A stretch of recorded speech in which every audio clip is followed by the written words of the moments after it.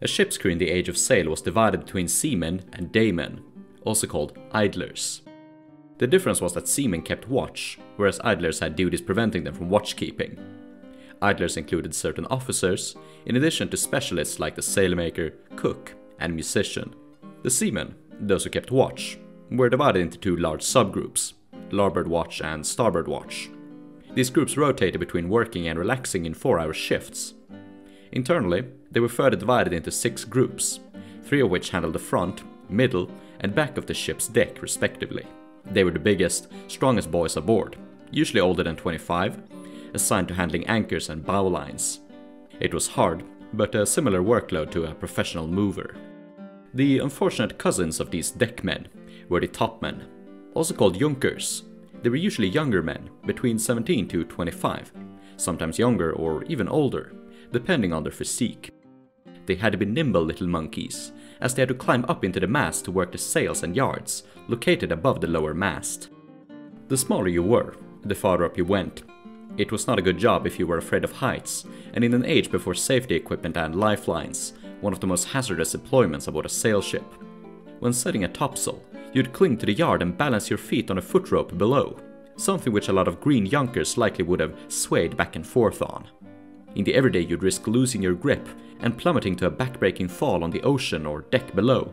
Now imagine doing so in a storm. The idea of assigning the younger, more inexperienced and nimble men to the most dangerous part of the ship is akin to the ancient battlefield tactic, where the front line is made up of younger, inexperienced recruits, whereas the back line is made up of a veteran reserve. Of course, it was a largely practical decision based on physique. Still, pirates would often skip this tactic altogether, choosing either not to risk their own lives or the lives of their comrades, and instead appointing their forced men or slaves as topmen. Pirates are often portrayed as allies of the downtrodden and liberators of slaves. And whilst this may have been a case a couple of times in the largely forgotten but extremely brutal Second Golden Age, taking place in the early 19th century, when many privateers worked with the nascent Republic of Haiti, this was certainly not the case in the Golden Age we're familiar with.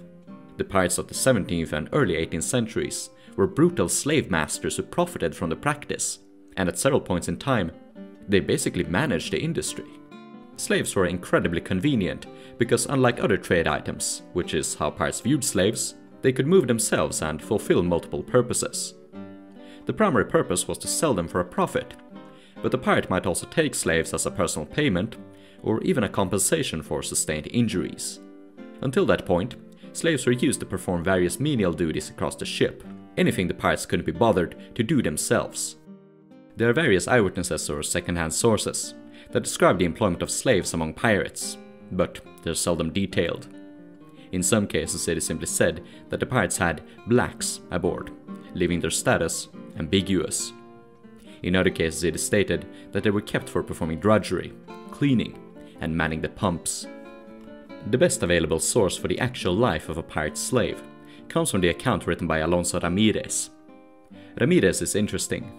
He was a Puerto Rican carpenter captured by the buccaneers of William Dampier, but his status aboard a pirate ship is uncertain. He may have been treated as a slave, a forced man, or at some points, even a regular one.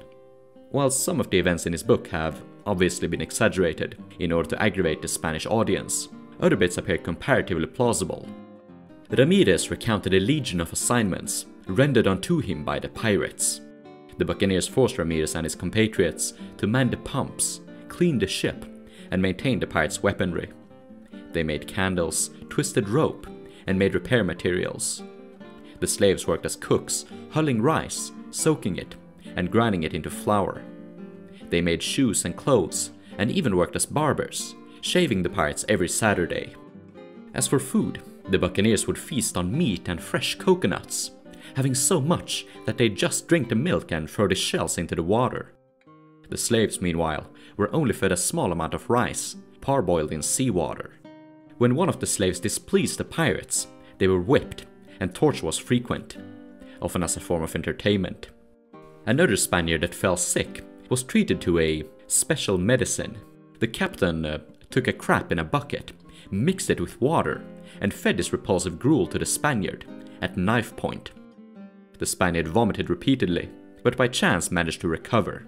from that point on, the same treatment was prescribed to any slave that became ill. Of course, there was a huge racial aspect to New World slavery. Pirates attacked slave ships straight from Africa, but they also robbed plantations, or even just regular ships. Black sailors made up a huge part of merchant crews in the New World, both free and enslaved. Unpaid black laborers were so common aboard Bermuda sloops that the government had to restrict it in order to prevent white unemployment. Pirates could enslave free blacks, or even mixed people, as well as Native Americans, Hispanics, and even Hindustanis. Of course, the dynamic could be completely flipped on its head. Spanish privateers in the Caribbean were often Native American, black, or mixed race, and if they captured white pirates, they would employ them as slaves aboard their own ships, manning the oars, grinding maize for provisions, and even sell them to gentlemen in Mexico. A few of these pirates would escape, others would be liberated. Spanish privateers would also liberate Spanish-speaking slaves, regardless of skin color.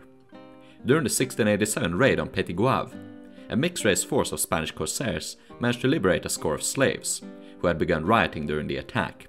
However, these corsairs also had colored slaves in their own crew. All in all, the situation was pretty complicated. It shouldn't be assumed that pirates were any nicer to those of their own race. Whilst they couldn't sell whites into slavery per se, they could still enslave them aboard their own vessels. There was this incident aboard the ship of Stede Bonnet, where a free mulatto pirate started berating a forced white man, claiming he should be, quote, treated as a Negro.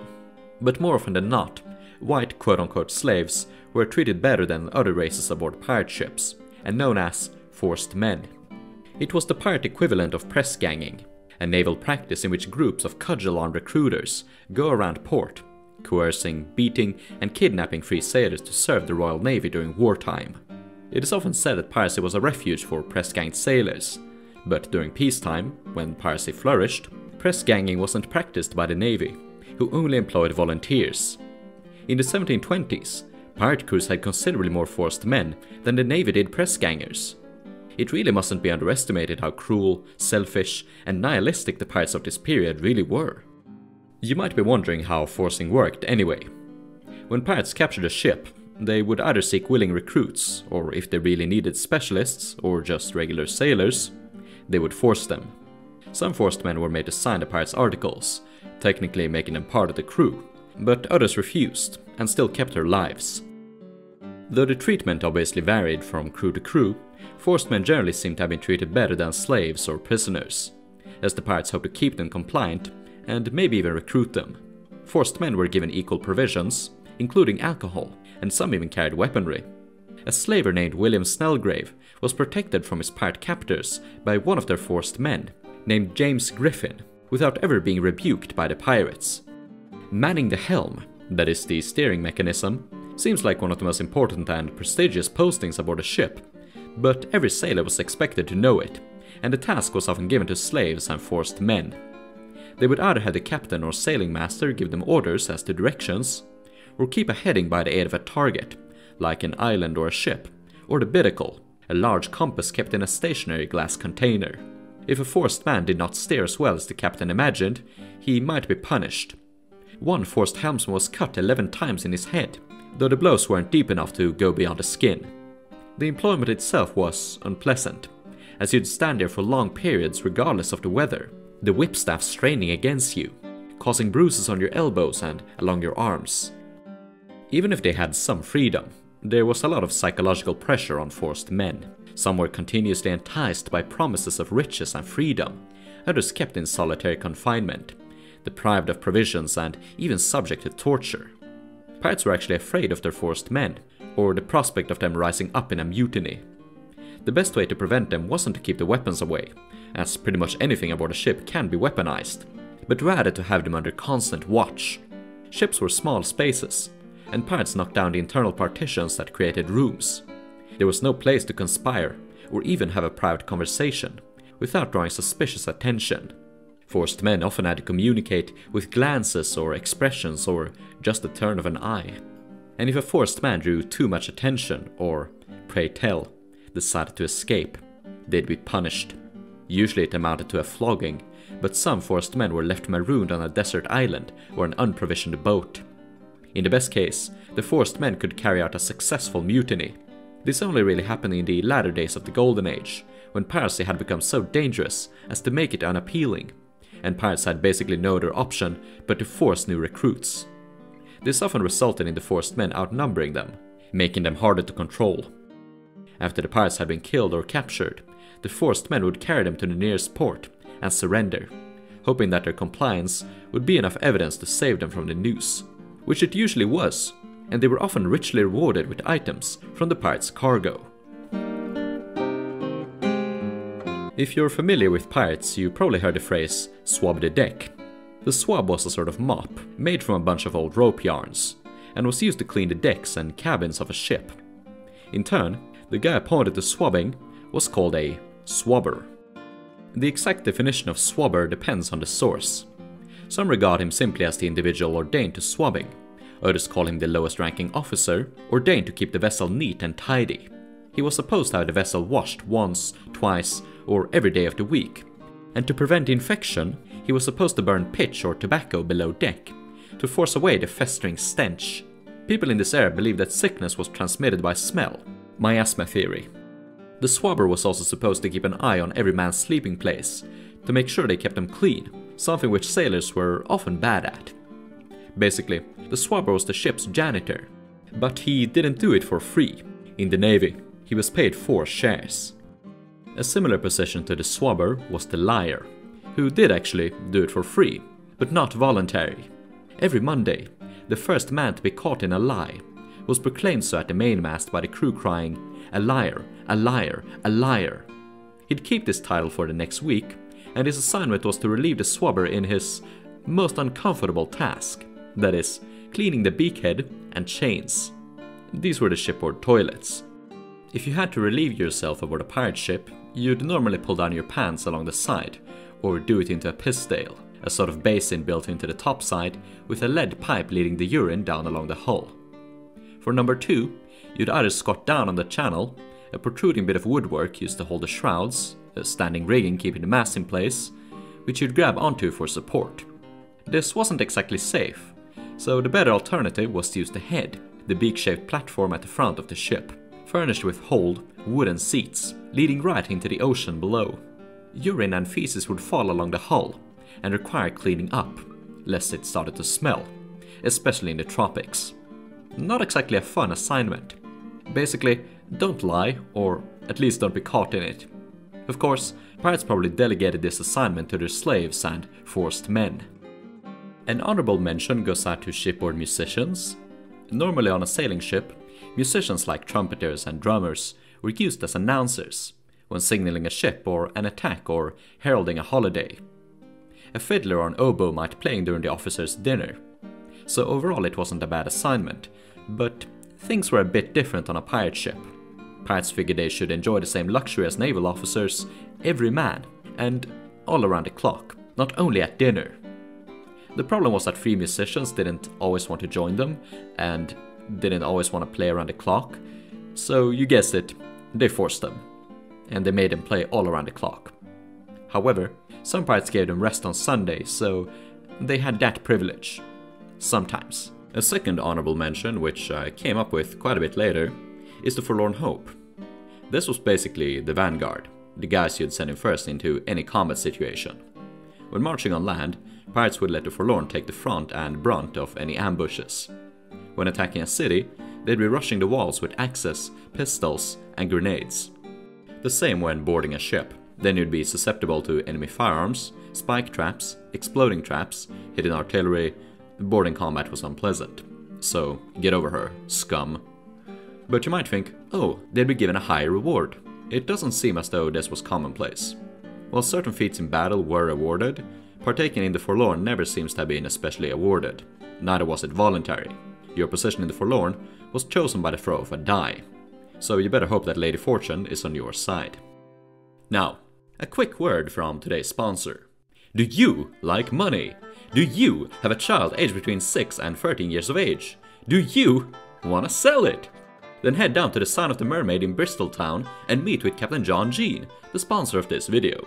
Captain Jean is always looking for new able hands aboard the ship, because he keeps abusing them to the because he's always offering new opportunities to the young generations. he'll be able to offer you as much as £20, for which you can buy a new wig. So head on down today to the Sign of the Mermaid in Bristol and sell your child to Captain John Jean. Gold gunpowder does not take into account the inflation of prices between 1696 and 1723, nor are we held responsible if your child suddenly drowns, suffocates, falls ill, falls from a high place, is eaten by a shark, kidnapped by pirates, the French, the Spanish, the Portuguese, the Dutch, the Danish, Indians, Africans, Moors, or Chinese, mangled to death by walrus, is caned, flogged, beguiled by torture, racked, mutilated, pickled, or has its teeth replaced by wooden shingles. Thank you to Captain John Jean for sponsoring this video. Please hit the subscribe button and notification bell. I didn't put any of these assignments into any particular order. I mostly just listed them based on segue ability. But it could definitely be argued that being a cabin boy was the worst assignment aboard a pirate ship. Because no one should really have to spend their childhood among a violent bunch of foul-mouthed, stinking criminals. Children were a relatively common occurrence aboard ships at the time, and they fulfilled a variety of purposes. Some might be brought aboard as cadets.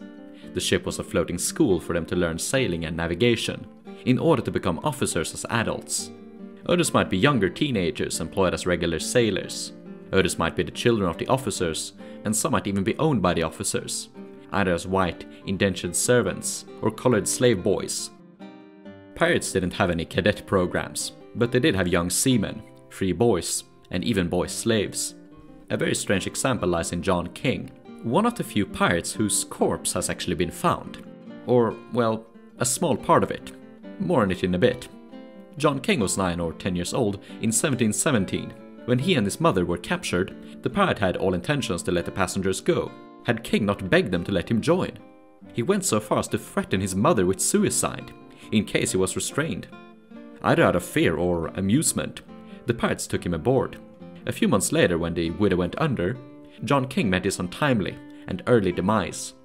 When the shipwreck was recovered some 300 years later, the divers found the leg bone of a child wearing the remnants of a silken sock and a tiny leather shoe. What would King have been doing aboard a widow? Boys of that age were typically apprentice sailors, made to literally learn the ropes. They were used as servants, for attending the officers, but often the crew as a whole. Cooking them food, bringing them the food, cleaning up the food, and everything else. Lighting their pipes, fetching items, delivering messages, bringing people to the officers, whatever you can imagine. In battle, they were famously deployed as powder monkeys. The powder monkey had to fetch gunpowder to the gun crews during battle. All the while cannons roared and the men crowded the decks, they had to run through this mad labyrinth, clamber through the steep, narrow stairs to the dark decks below, make their way into the magazine, get the gunpowder without starting a single spark and blowing the whole ship up, and then get back up again. It would have been hectic, to say the least. There is of course the matter of sexual assault. Sodomy against cabin boys was enough of an issue in the Royal Navy to warrant frequent enough court-martials, but its likelihood to occur aboard pirate ships is really hard to estimate. There is only one account of a buccaneer, Edmund Cook, being accused of buggering his servant boy. He was later released after a shift in the power dynamic, either indicating that the pirates didn't care or that it was a false accusation. There's also the purported articles of Bartholomew Roberts, which also mentions how no boy or woman to be allowed amongst them. This item makes a point of outlawing women aboard to avoid sexual jealousy, and since boys are mentioned in the same sentence, it has been assumed by some that they were viewed from the same light, as a sexual object. However, some historians have disputed this. The item is vague, and may simply have meant that resources are scarce, we only want to spend them on able, grown men. Boys and women may have disrupted the manliness of the company. Neither is there enough evidence to prove widespread sodomy among pirates or the naval community as a whole in the Age of Sail, which even the famous J.R. Berg has admitted, stating that his book Sodomy and the Pirate Tradition is largely speculation. But the cabin boy experience could still be extremely unpleasant. A French dictionary mentioned how they were punished if they proved lacking, and, quote, are so little spared than even others. Some were even chastised once a week, for no other reason apart from discipline. Other times, because the captain simply didn't like them. One extreme example laid in Captain John Jean, who was later executed for his actions against the cabin boy. He had his cabin boy whipped and pickled, strung up to the mast for 9 days and nights, with his limbs fully extended, dragged across the deck, kicked, and force-fed excrement. It took 18 days for him to die, despite being whipped every day. Just before expiring, he asked for a glass of water. The captain gave him a glass of urine.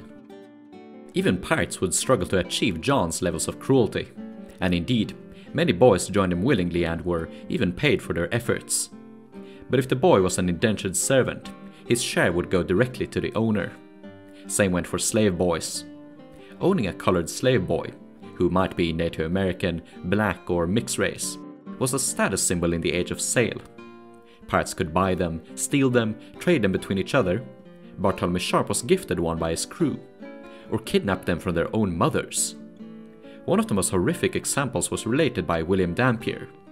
In Mexico, Captain Swan and Townley forced a mother of 4 to serve as a pilot, helping them find and rob a mule caravan.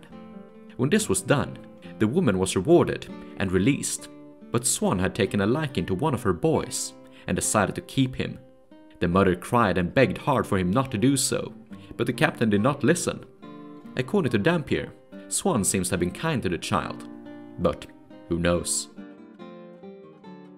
And those were the 5 jobs which I'd consider the worst aboard a pirate ship, in no particular order. Tell me in the comments which one you thought were the most horrific, and maybe if you're lucky, I won't assign you to it aboard my ship. Thank you to my generous supporters over on Patreon. Patreon supporters get early access to my videos and can watch them without ads. And if you want to interact with fellow pirate enthusiasts, check out the link to our Discord server in the video description. Cheerio!